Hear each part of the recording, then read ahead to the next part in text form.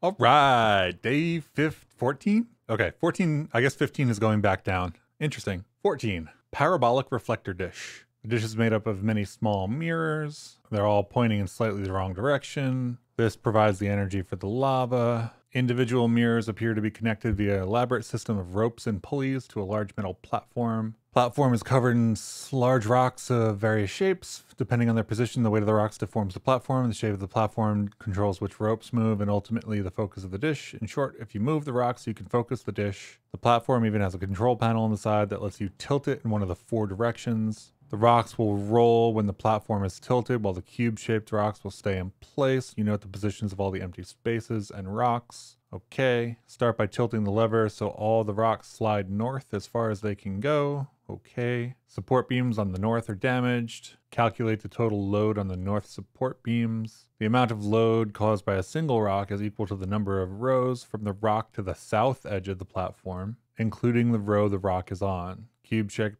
rocks don't contribute to loads, so the amount of load caused by each rock is as follows. 10 in this row, 9 in that row, 8 in that row. Okay. Total load is the sum of the load caused by all of the rounded rocks. In this example, the total load is 136. Roll everything north, what's the total load? And somewhat hilariously, 2048 is one of the workshops that I have on Rust Adventure. So I already have logic for doing these shifts and stuff. The only thing that I need to pay attention to here to extend that is going to be where they stop. But basically what I do here in the workshop is I treat everything as a left shift. So I take all the positions and I reorganize them basically so that everything looks like a left shift. And my guess is that's also going to be useful for today. We get away with sorting in 2048 because everything goes to the same side, but we basically manually keep track of these columns anyway. So I think that when we're manually keeping track of the columns, then we'll just be able to set the column to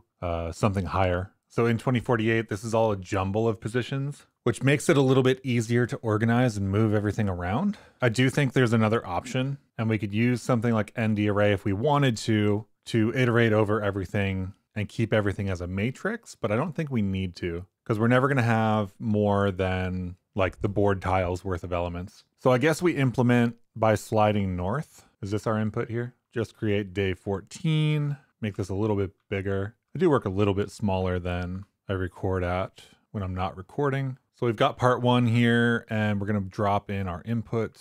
So here's our input. I wonder what the best way to store the rocks is, the static rocks, because I want to store them in a different place. So if we store the rocks in a lookup map, the static rocks, then we need to be able to find them by key. We could give everything an ID and access everything by ID so that, you know, we have this top left rock that rolls and it rolls somewhere, but it always has the same ID. And then we iterate X and Y over the entire thing every time to move everything.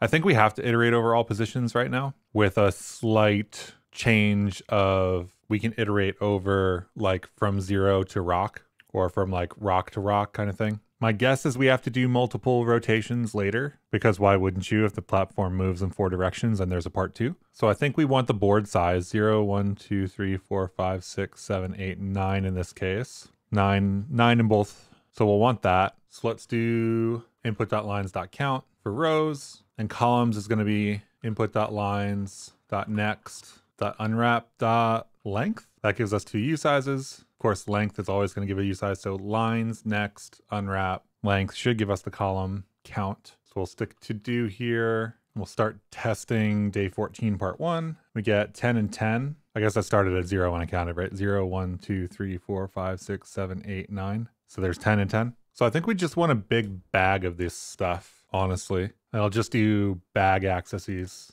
and we'll create a new bag out of it. So I think we just want the positions of everything. So we can do input.lines.enumerate.map and we get Y line and line.cars.enumerate.map X car. I guess this is filter map because we don't want the dots because we don't care. So match C. If C is what, capital O, then we have an O. We'll make that a rock movable. If we have a hash, immovable. And if we have anything else, nothing, none. So these both are sum, and we need to create this enum because we haven't created this enum yet. Enum rock, movable, immovable, and then we actually want XY. So let's do XY and the value of rock, XY, value of rock. And I think this is a flat map at the top because we're not going to collect that inner iterator until we're done. We'll collect out here. This will be a B tree map maybe. That would keep it always sorted in the same. So let's do a hash map just to make it clear. This could be a hash map of ivec2s. I think I'm going to do that actually because keeping this in my head is going to be rough. ivec2 to rock. Stick a to-do down here. We don't have hash map in here yet. Bring it in. We don't have ivec2 in here, which apparently it doesn't want me to bring in. Do I not have it in the cargo toml? Probably not. Lam.workspace equals true. So we should be able to get Rust Analyzer to recognize glam ivec2. And then what is our problem here? It is usize rock. I guess these are usizes coming in, right? How big is our input? Go all the way to the end.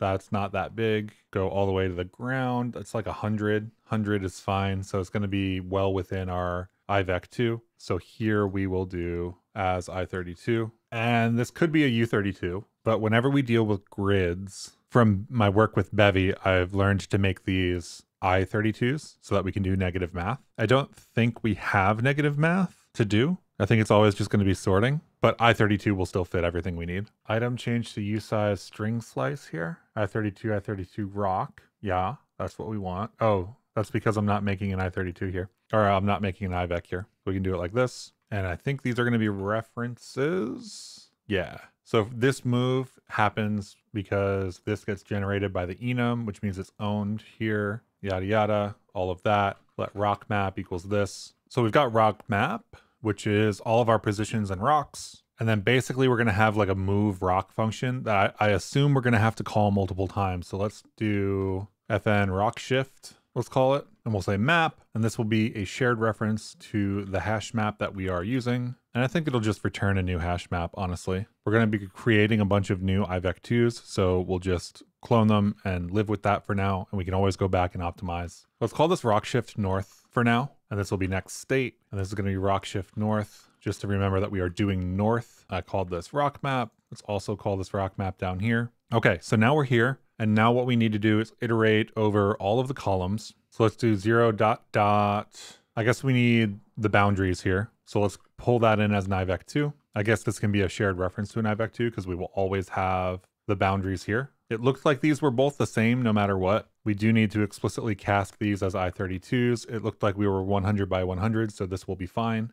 0 dot dot to do when I saved does not work. I think this is 0 dot dot boundaries dot y, right? And I'm going to do a Cartesian product and just touch everything. And 0 dot dot boundaries dot x. Now let's do a quick for position in this. We'll debug xy. I guess this is just going to be position, which is going to be the xy anyway. Cartesian product is from itertools, so we'll bring that in. Rock shift north is in need of the boundaries argument. Shared reference, next state, and then we will debug next state for when we're done there. We didn't implement debug or derive debug on our enum, so we need to do that, and then that should work. So now we are getting iteration over the y's first, and then the x's go up. So if we call this xy, right, and we debug y here, we should just see 0 to 9 over and over. Yeah, 0 to 9 over and over. So we should be good with that. And now we'll just check basically every position and keep a running log of the position that we are currently dealing with. If we hit a rock that's stable, then we need to keep the next position as the rock in front of that. And otherwise, we'll just do let mute new rock map equals hash map, probably from all of the static rocks, right? We could probably just iterate and create this hash map from those static rocks. Rock map.iter. I guess we don't need to hash map from here because we'll just have it. This is going to be rock map.iter. I guess this rock map, static rock map will always be the same. So maybe we can do this outside of this function and pass it in. But static rocks equals new rock map, iter.filter, position rock, match rock, fill match arms. Got movable rocks and immovable rocks. If we've got a movable rock, we don't want it. If we've got an immovable rock, we do want it. And we just collect this. And this is going to be a hash map ivec2 rock. Of course, this iterator is an iterator of shared references to ivec2 and rock. So I guess we didn't implement clone for rock, so that'll be an issue. But we can always just filter map here instead of doing that. So movable is none and immovable is position rock with a sum around it. And this is a reference to rock, which we want to clone. Doesn't implement copy, although it should because it's so small. I think copying is fine for enums. And then we get our iterator and we're off to the races again. So now we need to pass in this static map, and we'll just keep doing this static map every time in the future. This is a hash map of ivec2 rock. So let results equal static rocks dot clone. So the results should be a map of all the static rocks. Let's get rid of this Y debug and add our semicolons where we need them. A bunch of immovable rocks. Great. I feel like a print grid function would be interesting. So if we print grid, starting to feel like all this information could be in a struct, but if we print grid, we take a map, which is just a hash map of ivec2s and rocks and boundaries, which is an ivec2, then we can print line in here somewhere. And we're basically going to do the same thing as we have here, except that's doing Y first and we want X first. So we'll do YX. This is kind of, I'm writing this such that we're kind of just bouncing X and Y back and forth, but it's fine. I think the input is the right size for that, right? I think we always have a perfect square here, so it doesn't matter. So print grid is for this. I guess we don't just want everything. We want specifically rows and columns because it'll just be easier for us to print out. So let's get rid of Cartesian product and do for Y in 0 boundaries dot Y, for X in 0 dot boundaries dot X. And this will be print, and this will be print line out here with an empty, and this will be print, and we will do match, I guess map dot get on an ivec2 with XY, fill match arms. We either have a rock or we don't. If we have a rock, I guess we'll match on rock here. So immovable is print hash, right? And some rock movable is print capital O, and none is print dot. We could have implemented display here. I decided not to. I think that's just it. So we don't need the results here, and this is it. And then this doesn't exist, and print grid should just work. So let's do a print grid to see if that works. This is just the static rocks with the boundaries. They take shared references, and that's our rock map. And then print line will show up here. So does that look like our input? It does seem to. 1, 2, 3, 4. I think we're good there. So this is our static rock map. We can always now print out a rock map, match it up against this, see if it's going okay. Love that. This could be a display implementation, but we don't have a struct on our hash map, so that's fine. Rock could have a display implementation though, so let's do that.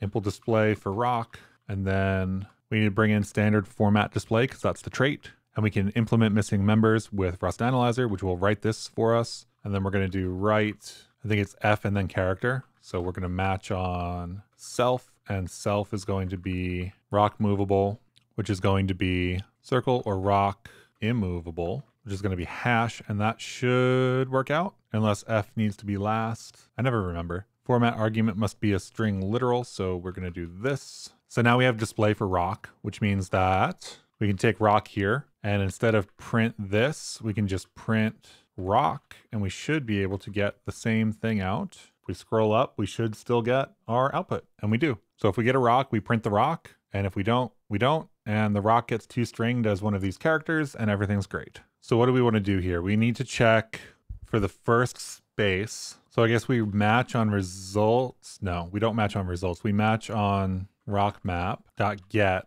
and this is going to be an ivec2 xy. Probably overkill to use ivec here because we're going to do so much constructing of them right now, but I'm okay with that because it'll help me keep x and y straight in my head. So if we don't get anything for the rock map at that position, that means it's an empty slot. If we do get something, that means it's a rock. If it is a immovable rock, then we set the next position to, I guess, ivec2 xy, right? Where it's y plus 1. So that means we need to have a next potentially available position. So we set the next available, or next potentially available position, I guess. And if it's movable, place it in the next position, move the next position forward. And then I think we just continue, right? And then for each loop here, we want to reset the next potentially available position to basically none. So maybe at the start of each row, we do next potentially available position equals xy. If we do that, this is always going to be sum. So maybe we don't handle it as sum, and maybe we do 0, 0, so that this is always just an ivec2 and we always have it. A couple of clippy positions. This is warning us because we never read it, which we never do, because we need to get it here, right? Next position is equal to that. That's our IVEC2. And then this is equal to +1, I suppose. I guess we really do want this extra like place to do this. So let's get our looping logic from here instead, because that will mean that we iterate over y and then we iterate over x, and that means we can take this and put it up 1. And these need to be flipped because we need to be doing y's first. And this y will always be 0 when we set it there. This value is never read, which we're fine with. Results, we're iterating over y and x. When we match on the rock get to see if there's something in that position. If there is something in that position, we just bump our next available by 1, which I guess we can mutate, right? We don't actually need to set it to a full new value. And then same here, dot y plus equals 1. And then we results insert key value. Key is going to be next position, right? Value is going to be rock movable. So we place it in the next position, we move forward, and then we continue. And if it's none, then we do nothing, right? Because we still have the same next available position, yada yada. So after all this looping, we should have results. Maybe we don't need this static rocks. Well, static rocks is just setting up our results, so that's fine. So we end up with our next state, but we want to print that out with our boundaries. Of course, we are print lining, so I think it's just going to connect here. Looks like we didn't get our rocks correct there. So let's get our little subtraction there. Okay, so this is our new one, and it looks nothing like what we need, actually, I think. It looks like we're looping over 1 here. So our rocks, immovable rocks, are not plus equals 1. If we get the next position and it's an immovable rock, we don't just do +1. We do the full set here. I don't know why I changed that earlier, because I thought it was the same and it's not. So now it looks different, but it's still not good.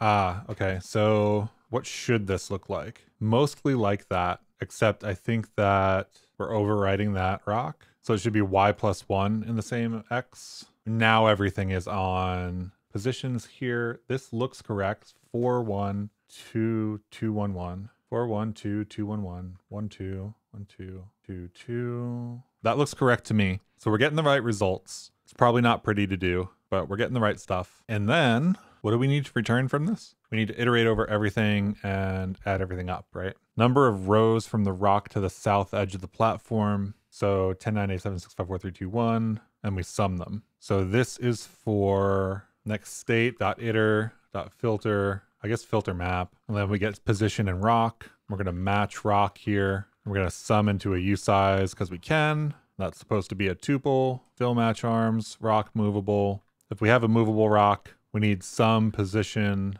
dot y. And if we have an immovable rock, we need none. We'll say the sum is equal to that. And then we'll do okay, sum to string. And the usize is an issue because IVEC2, yep, IVEC2. Item changed to I32 here, yes. Sum, oh right, because we have IVEC2s, I think maybe we can't sum into a usize. So let's sum into an I64, maybe. What is the actual issue here? Value of usize cannot be made by summing I32s, that is fine. That's what I thought it was. Now we have I64s though, so why are we hitting the same issue? Value of I64 cannot be made by summing I32s? That feels really weird. Sum I32 is not implemented for I30 or I64. I feel like we're going to need to change that in the next one, but that's fine. Did we put in the answer here? No, we didn't. It's also not 44, which is what I think we're getting. So we are getting 44, which is not right.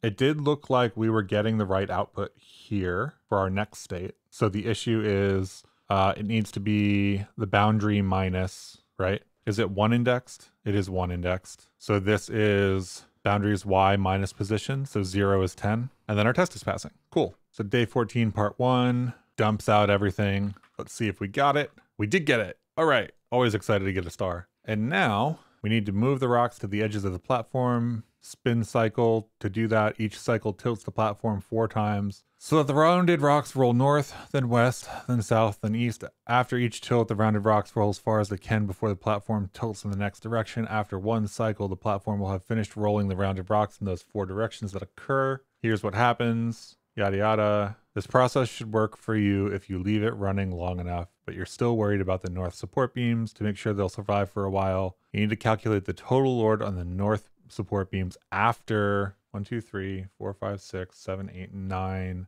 10. Is that a billion? A billion cycles? In the above example, after that many cycles, the total load is 64. Run the spin cycle for that many cycles. Can we do that? Let's start at least by, first of all, commenting out our print line so we don't run it 50 bajillion times.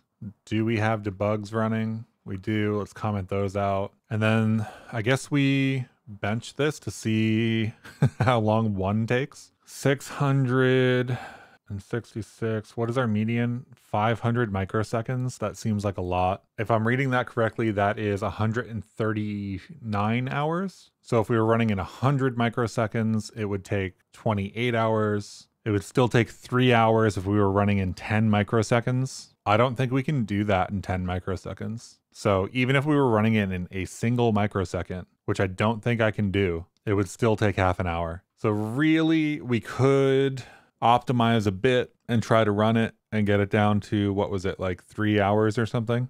So we can't do this. Is there a way to determine how many get dropped into each location? I feel like at some point this has to like even out. Like at some point it's got to cycle, like actually cycle. So if we just cache all of these, then maybe we should be good. Really don't love the fact that I don't know if that's true or not. And we do have to have a function that does this for every direction. So first, I guess, let's write 4 versions of this rock shift. I don't feel like making it generic, so I'm just gonna write it a bunch. So south then is just 0 dot dot boundaries y dot reverse. So we go from bottom to top, and then these are -1 and minus equals 1. So this should do south, and the IVEC new here is going to be 0 boundaries dot y -1. And anywhere we have boundaries dot y, we want boundaries dot y -1 because we're looking for the edge there.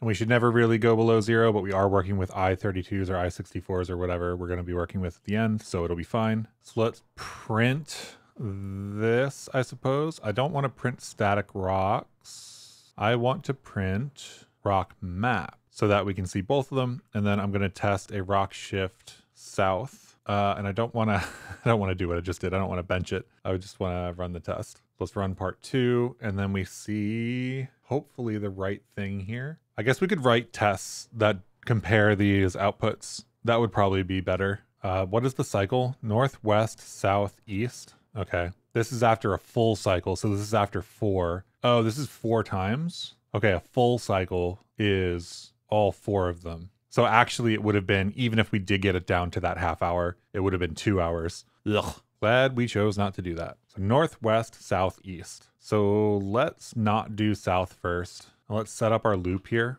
I guess this turns into a fold, but we're gonna have to have a cache around. So what is it? 0 dot dot 1. Let's do 0 dot dot 1 for now. Intuiter dot fold, right? And our initial value has to be this cache, but we're gonna ignore that for a moment. And I'll do initial value maybe of starting rock map to start with, which means we get an accumulator. We'll call this old map, I guess, and iteration. We're not going to use that number. So when we do this, we print the rock map first. Then we have to do this. I guess we'll do 0 dot dot 4. Next state is this. We print the grid, and then next state is our next map. And we'll call this final map, I guess. I don't know, final map, because that's what we need, right?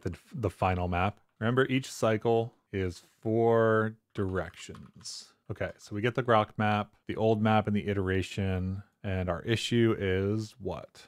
Rock map needs to be cloned. Is that accurate? I guess this is going to be old map, right? And then iteration. I guess we can print line something like this. Iteration. And then we want to do that. I always forget which direction it's going, so I'm going to do V's here to point downward. So iteration is the next thing. We print the grid, we do the next state, we get our final, we sum it up, whatever. This test is going to fail, and I'm expecting that. But we get our output here on the left, and this is the initial, and that's the first grid, right? So we get our first grid, which is this starting grid. If we go south which is not the first direction we need to go. So let's do iteration mod 4 like that. We match. Next state is this. So this will be, which one is south? North, west, south, east. So north, west, south, and then east. And this syntax doesn't work because I have all these comments here, but that's fine. We'll take this. This is going to be north. And let's just pretend for a moment that these are both south too, just for kicks, just to get this working. Semicolon here. Iteration mod 4. Why is that an issue? Because we don't know what type it is. Not exhaustive pattern. Min ... equals. Oh, right. Because we could potentially have anything else unreachable here. Shouldn't ever be above 3. And I guess we keep this number around just in case it is. Okay, so now we're matching on everything. We do first grid, and then we do, this is north, right? So north is the right first one. North, west, south. Does south work? It doesn't look like south works. It looks like there's an issue with south. So let's take rock shift north. Let's copy it. Let's paste it. Let's get a rock shift west so that we can test. So if we're shifting west, our first available position is still going to be 0, 0. And we want to go in the X direction first. So this is going to be Y, and this is going to be 0Y, and this is going to be X. All of these are basically going to be flips of each other. So we rock map get on that position. This is no longer Y plus 1. This is X plus 1 because we're moving left to right along the row.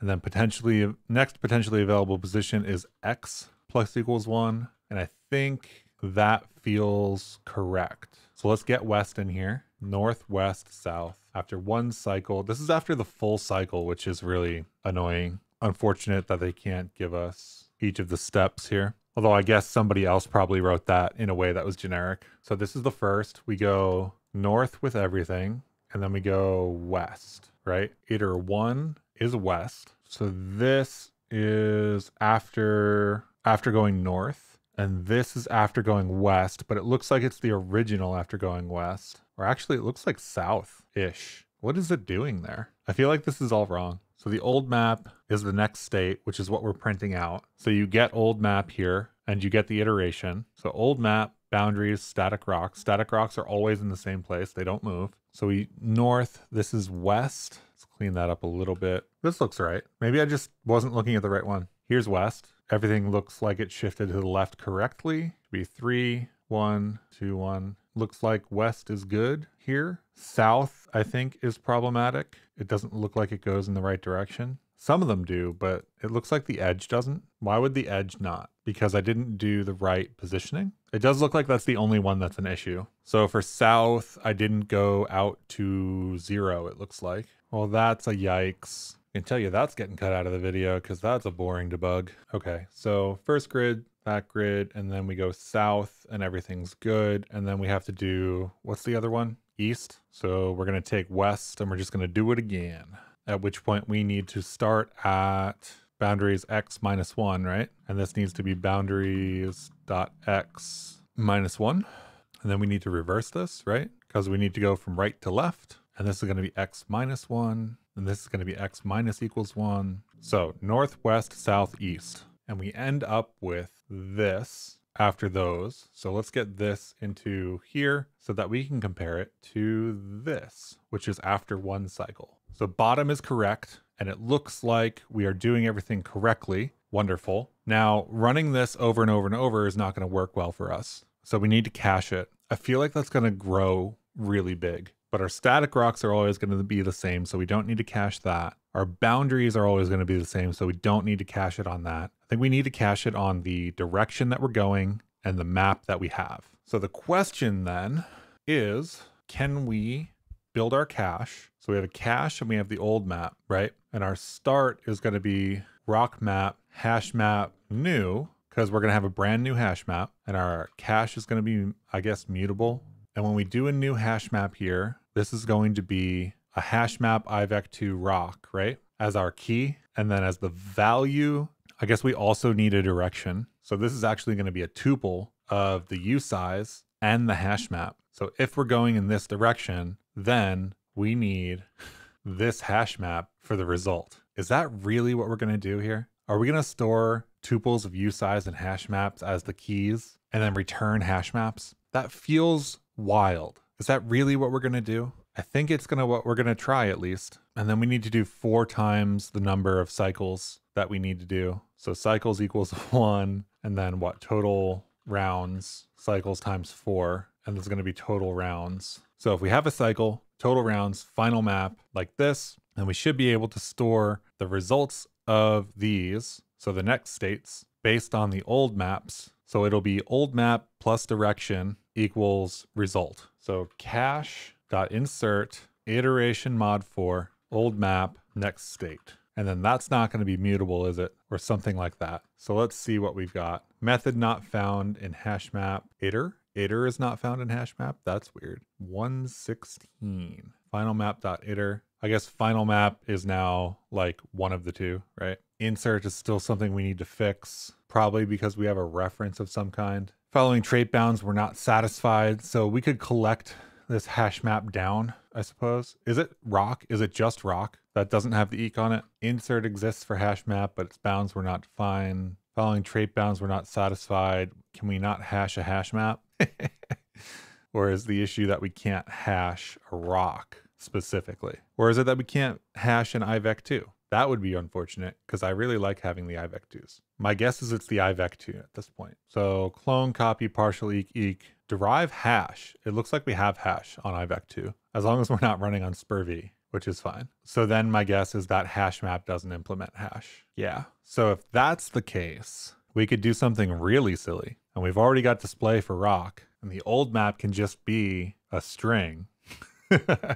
So we could store this whole string as long as we can put it together rather than doing what we're doing right now. So instead of print grid, let's copy and paste this, and we'll do not print grid, but I don't know, collect grid or something, or grid to string. And this will return a string, capital S, got the boundaries. This doesn't actually return a string right now. So this will be 0 boundaries y dot map y yada yada yada, collect into a string. We don't have the new lines yet. I don't actually think we need the new lines. So boundaries.y into iter for both of these, map over both of them. We're trying to collect into a string, and we have flat map. And does that give us what we want? The insert is fine. Let's do grid to string on old map, boundaries, trait bound still not satisfied because we still have it typed as such. We also need to see if we can get the cache up here, but this is now, instead of that, going to be a string. Expected string found integer, arguments to insert are incorrect. We do still need the direction we're heading in with that string. So that still needs to be there like that. And next state, cache and next state. I think next state still needs to be the same thing, right? Borrowed stuff here. Yes, that's fine. Let's go down and move here. We collect all that anyway. It's not an issue. And then new state, I guess it needs to be cloned. We're just going to be allocating a ton of memory here. First grid, test process failed, yada, yada, do the thing. We do our cache insert. This is what we need to get with. So if cache.get this, right? I guess this can be a match. Match cache.get this. Fill match arms, add reference. This is the cached next state. Otherwise, if it's none, we need to calculate the next one. So we need all of the stuff that we are doing here, but the insert, and that needs to go into this none. And that's probably going to be in the wrong spot. Found type unit, pop next state back out of this. So none, next state. Up here we have cache next state with which is a reference. So we want to, like dereference that to make the match. And then next state as the return type is what? Is available in a different scope in the same function. That's because we aren't getting this value here. Next state here. I think this needs to be cloned. And then hopefully this gives us the right answer, because that's a lot. So cycles 1, total rounds 4, final map should be our final map. We print line, or we print, I guess, grid, right? Final map. And we need what, the boundaries as well. Then we print that grid. And do we get what we needed out of that? We do need a spacer. So let's get our spacer in there. And then this. Is this what we should end up with after one cycle? grab all of these to do the comparisons. So after one cycle, it looks like we are good. Let's try a second cycle then. 2 cycles. Go. This. Get rid of that because 1 cycle is good. 2 cycles. Also looks good. Final test that we're going to be able to do here. 3rd cycle. Also looks good. So is there an answer? In the example above, it's this, and the total load is 64. Do we think that is even going to run? I'm gonna cancel that for a second so that we can get this number in. 64, and this needs to be 64. And is this even the right thing to do? Filter map, sum, total load. I think that's correct. Let's not do that so that we don't print a bunch of stuff out. Let's see if we get any other prints here. Did we leave anything in? Get rid of that. Do we have any debugs here? No, we don't. Let's not cargo watch this. Let's just cargo next test this. We probably should put in a how many we're doing at least. See if we're even on course to finish. Because I definitely don't have a high level of confidence that this, even with the cache, is going to work. So cycles is this, right? And number, we're on some iteration. Can I not debug iteration? What did I write wrong here? Expected unit found, oh, because I don't have a semicolon. Okay, hopefully that runs way faster than we need it to. I do kind of feel like we need to take this and put it in our part 2 at least. So let's dump that in there. And instead of running this test, which is running way too slow, we run this in release mode and we see how fast it's going. And that is not fast enough, I don't think. That's only 7. I feel like that's still going to take forever. Unless this starts hitting the cache very hard very soon, I think we should do this also like this. So we get these a little bit slower. Oof. We need to do what? 1,000 of these? And they're taking multiple seconds each. So let's do 1,000 times, let's say 5 seconds. It's still, if it takes 5 seconds to hit each, gonna take an hour and a half. So this is slow. How do we figure out why? Let's get a flame graph going at least. Where's our cache hit? I should remove that debug while I'm doing this. Let's get a flame graph going at least and run it for a little bit and see if we can get anything interesting out of it. I unfortunately think it's just going to show us that we're in our fold here, but maybe we're not. Maybe we're doing something else. This looks like freeing, maybe malloc.